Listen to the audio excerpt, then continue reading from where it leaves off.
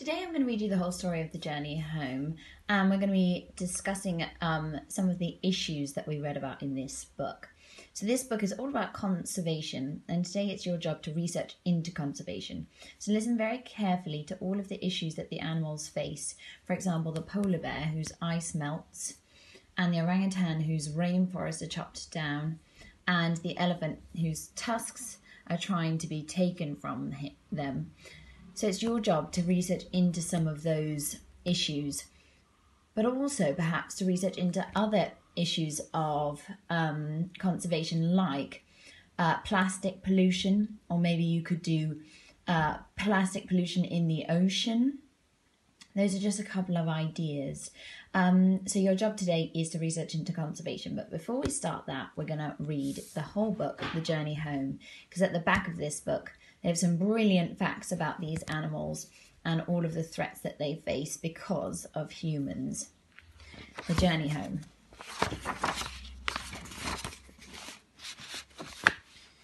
The frozen sea was melting. Where is all of my ice gone, the polar bear wondered, and where is my food? He looked around. Well, I can't stay here, he decided. So he went for a swim. As he swam along, he found a little boat, alone upon the sea. This'll be easier than swimming, he thought, as he climbed in. Before long, he came to a city where machines rumbled and tall buildings hid the sky. What are you doing? Asked a panda, watching from the docks.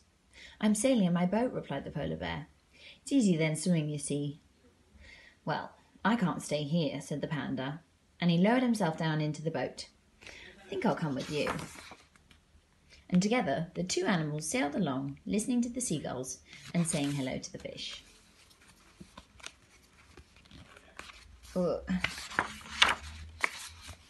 After a while, they floated upon a river to where a jungle used to be. I've nothing to climb anymore, said an orangutan. My trees are disappearing.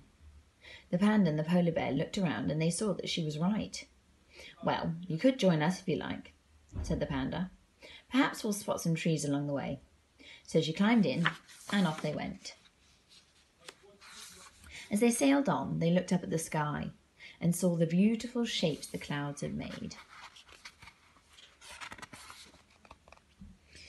What's that behind that rock? Said the orangutan suddenly.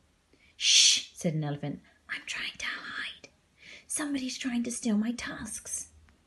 Why don't you come with us? Whispered the panda. We can sail far away from here. So the elephant climbed in too. So the animals laughed and they played as their small boat carried them further and further. But the sea started to swell and dark clouds appeared in the sky.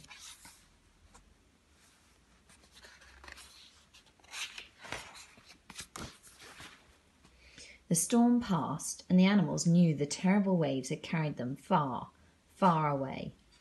They thought of their homes and how much they missed them. As they sailed on, they all felt very lost on the big blue sea. A dodo watched from his island as the boat and its animals came into view. Hello there, he called to them as they sailed closer. We're lost, shouted the polar bear to the dodo. We've sailed too far and now we really want to go home. Well, of course you can go home, said the dodo. Really? Said the animals together. When? You can go home when the trees grow back, and when the ice returns, and when the cities stop getting bigger, and when the hunting stops. Oh, said the orangutan thoughtfully. And when will that be? Asked the polar bear. Don't know, said the dodo. Let's see what tomorrow brings. Meet the crew. The polar bear's home is under threat. The Arctic is getting warmer because of climate change, and the sea ice where he feeds is melting away. Elephants are often killed by poachers for their tusks, which are made of ivory. Habitat loss is also threatening their future. The orangutan is losing its home. It lives in forests, but due to the overlogging for wood, its home is getting smaller and smaller. The panda only eats bamboo, and because of the destruction of its natural home, it's harder and harder for it to find the food it needs. The dodo is an extinct animal. Due to overhunting and the destruction of its habitat, there are no dodos left.